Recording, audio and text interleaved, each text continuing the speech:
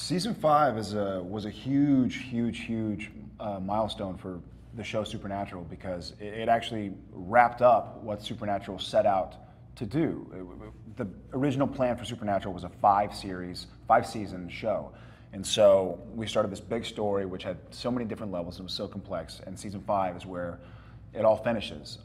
And so we had Sam, my personal favorite was that my character found out that he had to be the vessel for Lucifer, and that was a really strange kind of realization for Jared, where I was like, wait a second, like I signed on another show 5 years ago, and now I find out I'm going to be the devil for a little bit. It was really strange, but it was kind of, you know, you're telling the story about good versus evil and Satan versus angels, and it was nice to see how it all came together. And I love like the Return of the Jedi, the last book of Harry Potter, where you see all these stories that have started finally get a chance to combine and mix together, and that was sort of my favorite, just the culmination of all these events. Yeah, I will say kind of on the same lines that there's, you know, just this big climactic culmination of all of these stories that we kind of peppered and filtered into the show over the past 5 years is all kind of coming to a head, and it's nice to see how the things that seemed so mundane and in seasons past actually came into play and meant something in the end, and so that was kind of cool. It was also a big season for Dean, because up to this point, Dean has really kind of been the bystander to the big picture, which is Sam is the chosen one for the vessel of Lucifer, and to this point, Dean has kind of been the one who's been trying to to save Sam and to to be there to guide him and to keep him from going evil, and has never been a part of that mythology. But in season 5, we learned that Dean is now a crucial part of the mythology, and before then, he never really had that purposeful meaning in the storyline, aside from just being the brother. And so I think that really played well as far as motivation for both characters, because now you've got Sam and his destiny kind of lined up, and it plays into the whole mythology thing. But then now you have Dean, who is all of a sudden now he's a giant part of this story as well. So it's good.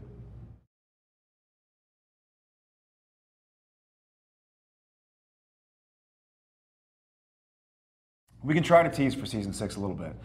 As we just talked about, season 5 really wraps up what season 1 started, what season 2 and 3 and 4 fleshed out. And so season 6, we kind of had to go a whole new direction. And we sort of go back to how the show originally started, which is, we're hunting vampires and demons and werewolves and ghouls and shapeshifters. And we find out that after the apocalypse started, and then after Lucifer and Michael sort of were dispatched, or whatever happened to them, we find out that things in heaven and hell aren't what they seem necessarily, and that there are other factors coming into play. And we find out that the vampires and werewolves and all the ghouls and goblins that we've been fighting for 110 episodes, they're actually leaders of each individual creature, like the alpha vamp, like the original vampire, like where did it come from? And we figure out that we need to hunt these guys down, and maybe that might have some meaning in our ultimate goal of ridding the world of what's evil. It's Supernatural, the bonus round. Yeah, Supernatural.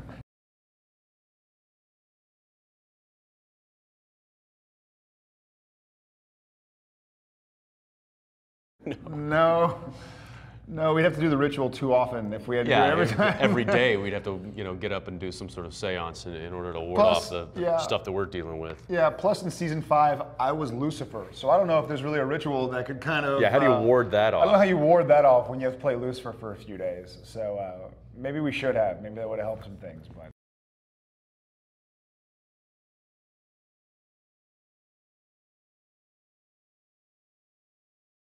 I don't. I mean, I guess we have routines a little bit. I mean, in the morning I try and go for a little jog and read my stuff for the day and really just kind of focus on it. And he and I will usually on the way to work go over the script and go over what we have for the day and through our scenes. And so we'll run dialogue in the hair and makeup trailer while we're getting ready for the shoot. And, so that's after this many that kind of preparation time needed isn't, it just kind of gets less and less and less because we've done it so much that it's like, we don't need a day to prepare for, you know, this scene. It's like, we need 10 minutes, give us 10 minutes. Right. So that's nice.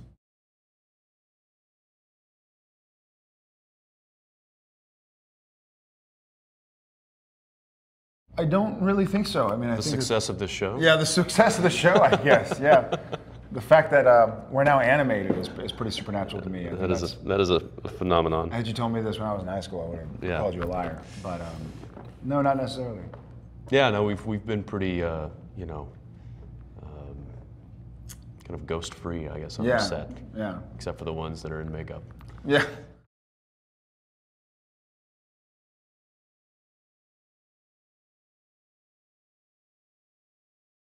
I think you get to do a lot more awesome, cool things in animation than you can in reality. I just watched our first episode, and it's phenomenal. And there's so many cool visual effects, and there's so many cool stories you can tell that you couldn't logistically tell in real life.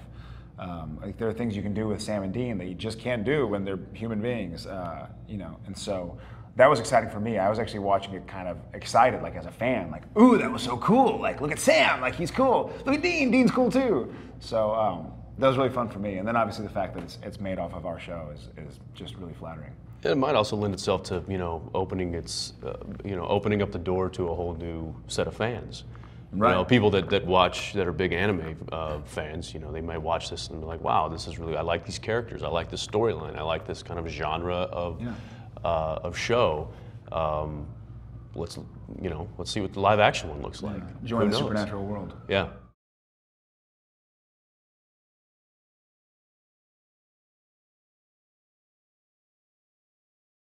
It's difficult to capture the raw, rugged handsomeness. And, of me, but they did it well.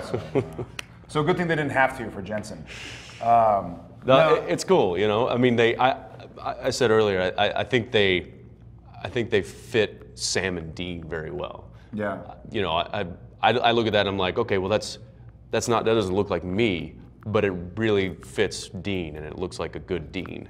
I think it's a shout out to the live action. It's a shout out to, you know, because you can tell it looks like Sam and Dean, but they've done it properly to the genre, to where they got rid of all my zits, got rid of all the imperfections in my face. They cleared up real nicely, so I'm grateful. Which took months. Took months by the to way. do. But it's a great looking, cool character that fits the genre. I've seen some anime before, and you know, very cool jagged lines and very like distinct features. So it was cool. It was like, damn, like comic Jared is pretty cool looking. If only. So I'm very excited with it.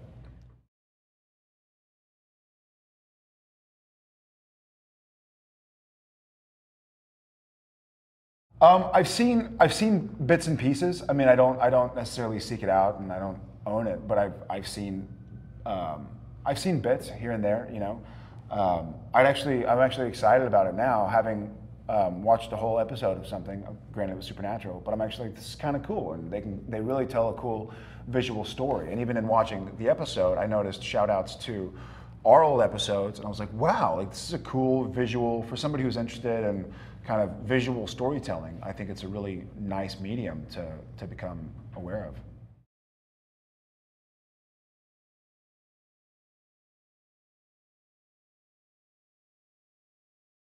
I will say it exceeded what I thought it would look like. Yeah, big time.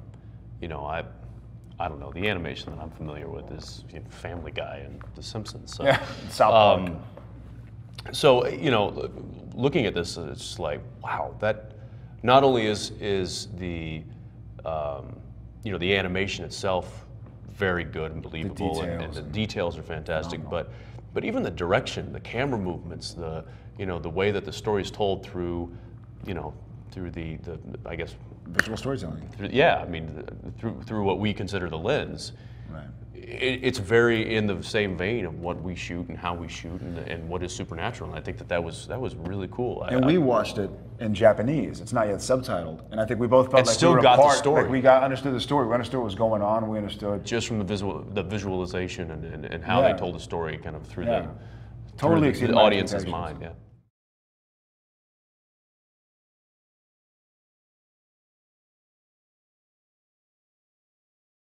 geez, I mean, season 1 was full of them just because those seasons to me, I mean, looking back 5-6 years later, those seasons to me were the beginning of what's become such a big part of my life. I mean, the pilot, I always go back to the pilot. I love the episode Skin, which is the shapeshifter one that we kind of touch on in this anime one. And that's what I've always said. I've been like, I always remember, because I love the dynamic of two brothers kind of going at it and not trusting each other and who are you, who am I, and blah, blah, blah. And so the pilot obviously will always stick out, and Skin will always stick out from season 1.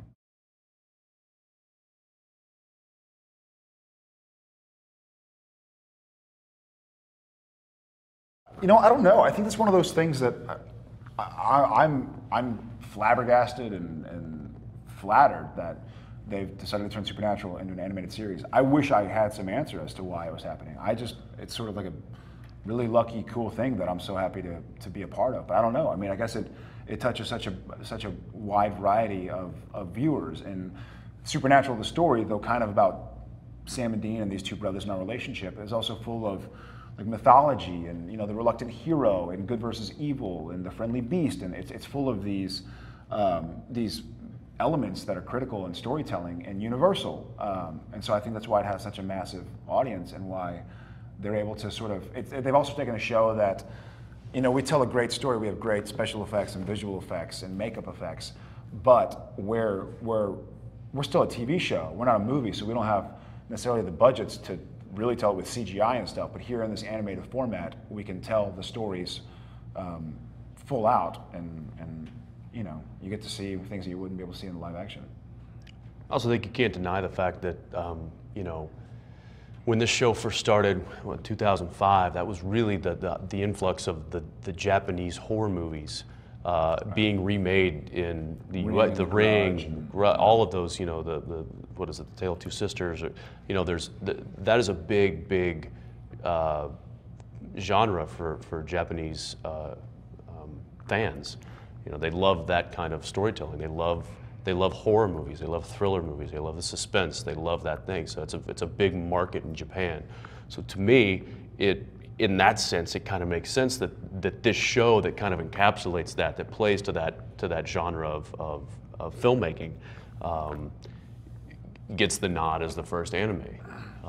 You know, I think that was one of the reasons why, you know, the show is so well received in Japan, is because it plays in that genre, and that is a big genre in Japan. So I think that might have a little something to do with it as well.